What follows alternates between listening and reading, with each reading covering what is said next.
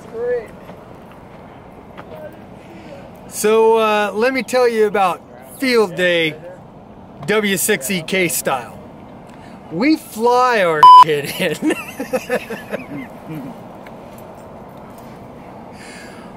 This is the baddest ass field day in the whole country. If you haven't been here before, you need to come here. If you haven't seen us or worked us before, you want to see us and work us. We are W6EK from Auburn, California.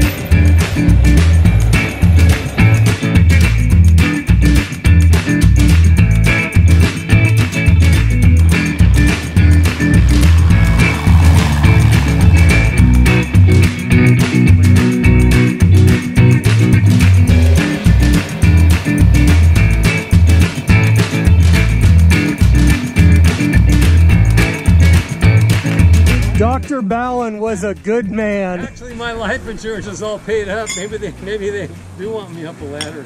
I think we're going that way too much, huh? Yeah, we are. Yeah, we got to go that way, guys, towards Brian.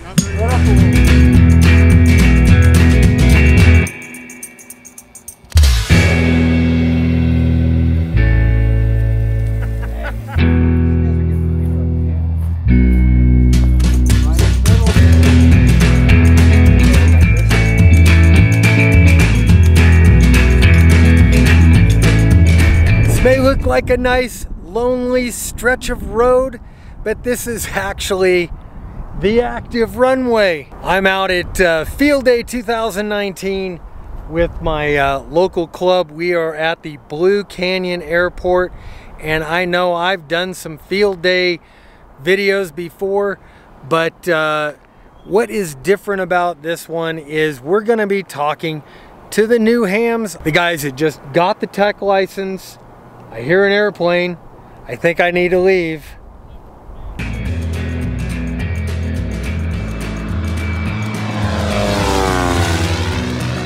The airport isn't used a whole lot by general aviation because it is fairly remote.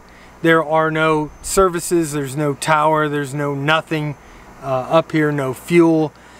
Used heavily by California Department of Forestry during fires and some general aviation, but being 5,000 feet above sea level and with a general density altitude that goes anywhere between 5,500 and 8,000 feet sometimes, a lot of general aviation planes won't land here.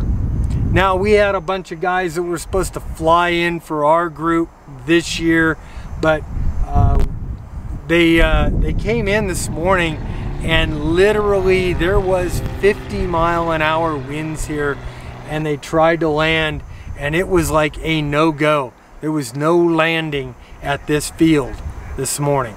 So our fly-in field day this year has turned into more of a flyby field day. So what exactly is field day? Well, Field Day is basically, it's the national ham radio holiday.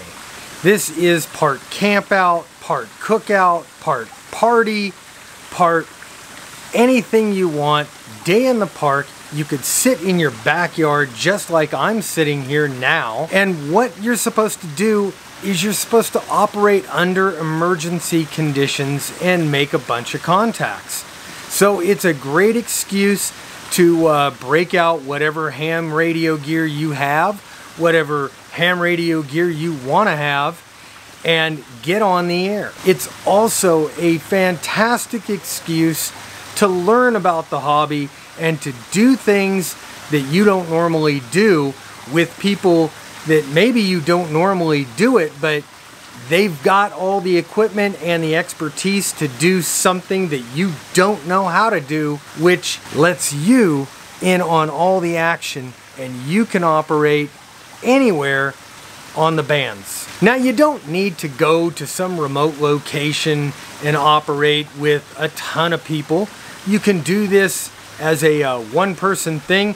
You can actually just sit in your shack or your room if you want, and you can operate on UHF, VHF, satellites, 6 meters, 10 meters, HF, anywhere on the bands that you want to operate, that you want to play on ham radio. And if you don't have a license and you show up to a field day event, and generally field day events are open to the public. That's part of the deal.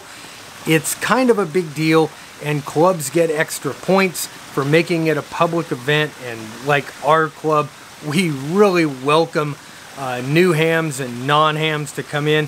We will sit you down at a radio and you will make contacts and you'll figure out what it's all about. So for you new guys, for the guys that just got a tech license and you feel like you don't know what you're doing, for those of you who might not have your license yet, maybe you're thinking about it, maybe you're interested because of the Jeep Club, because of, you know, some other organization, maybe you want to volunteer with Red Cross, maybe you want to you know, run some races or stuff. We've got a bunch of people, bunch of horse people around here who got their ham radio licenses so they could volunteer for, it's called the Tevis Cup. It's a 100-mile run and ride through the Sierra Mountains, and it not my cup of tea, but there are a lot of people who really enjoy doing that one, and they volunteer with the ham radio. I talked to a bunch of my friends up there at Field Day, and we kind of put a list together of some of the things that you can do with that new tech license. You can help out at local community events. You can be race communications for bicycle races. So I also have held an official license with the USA Cycling and done bicycle races, and the biggest support was getting the local ham club out. A lot of the guys just had tech licenses, but the riders came back on those races and said, you know what, having ham radio operators at this event has made it so much better of an event. We felt safer on the course because we knew that there was to be a person there with communications to instantly help in any situation. The event ran smoother because you had communications from the start to finish line. Everything worked better. It's summits on the air. Climb any mountain, and with VHF you can talk to 100 miles out. That's a lot of fun. I made a contact 135 miles away to somebody that had a 8-watt Chinese brand Baofeng handheld. He was on a mountain peak, 8,000 feet, and I was here at 5,000 feet, and we made a contact. Soda, one of my favorite things, and then checking in with the local nets. A tech license is you can do SOTA activations, which is basically you climb to the top of a mountain and you try and make contact from the top of the mountain. Talk to your friends when you go camping. You can get a general and you can get an extra. You could come to Field Day and be a legit member of the club, because you can't really be a member of the club without at least a tech license. You can come to Field Day and operate on any frequency you want by yourself. Build things like radios, SDR radios. Another fun thing is, go to Field Day with your buds. APRS, satellites, 6 meters. I just found out satellite works pretty good with a tech license. You can hit that. It sounds mysterious, it sounds wonderful, it sounds exciting. It's not that hard. You're basically talking through a repeater in the sky. So on 2 different bands. So usually it's 2 meters up, 70 centimeters down, sometimes reversed. You know exactly when the band is open by laws of physics. Satellite's coming by, and you can talk to it. If it's not coming by, you can't. Band's closed. All kinds of modes, all kinds of satellites, all kinds of things you can do with them.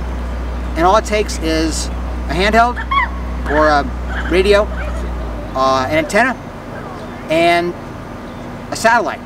And hams have launched satellites since the 60s.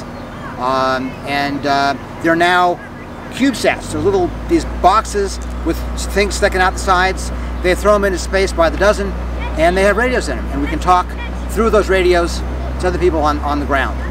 And you're part of the space age. You're doing physics, you're doing science. Hey, are you into drone racing? Well, the first-person view goggles on the racing drones, they are in the ham bands there. So get your license and operate legally. Wait a minute, all right, let me think about it a minute. It's a license to learn. So you can get a radio, you can start playing, get on the air with it, and you'll learn a lot faster by being able to read, see, and actually touch the radio.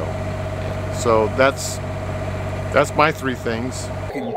Get on the radio, play with UHF, VHF, repeaters, digital modes on, and let's see, you can have some HF privileges too, can't you? Yeah, so, and you don't need CW anymore, so isn't that nice? So these are just a few of the things that you could do with your tech license if you're thinking about getting into the hobby or you've just gotten into the hobby. Really explore everything in this hobby. Learn from other people, learn from the videos, learn from everywhere, and just get on the air. I'm going to show you a little bit more of our field day, and if you haven't already hit that subscribe button, hit it now, and that like button, because it really does help. Alright guys, I'm out of here. I'm Bob, K6UDA, 7-3.